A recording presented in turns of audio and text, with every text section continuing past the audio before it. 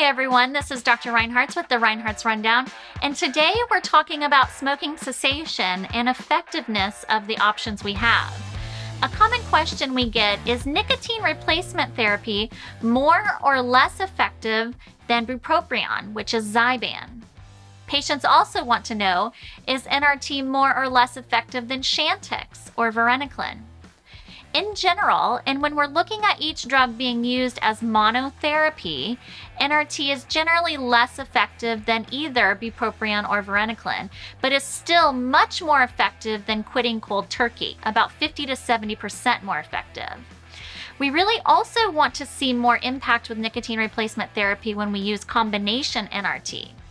So combination NRT means that we have consistent nicotine replacement with something like a patch, plus as needed replacement during cravings. This is where we use something like lozenge or the gum for that as needed craving.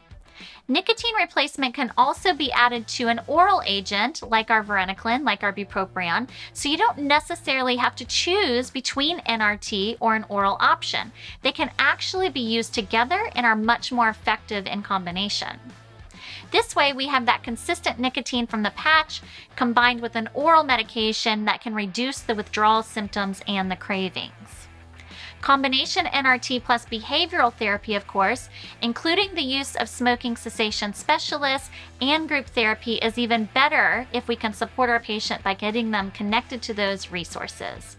That's the Reinhartz Rundown. We'll see you all next week.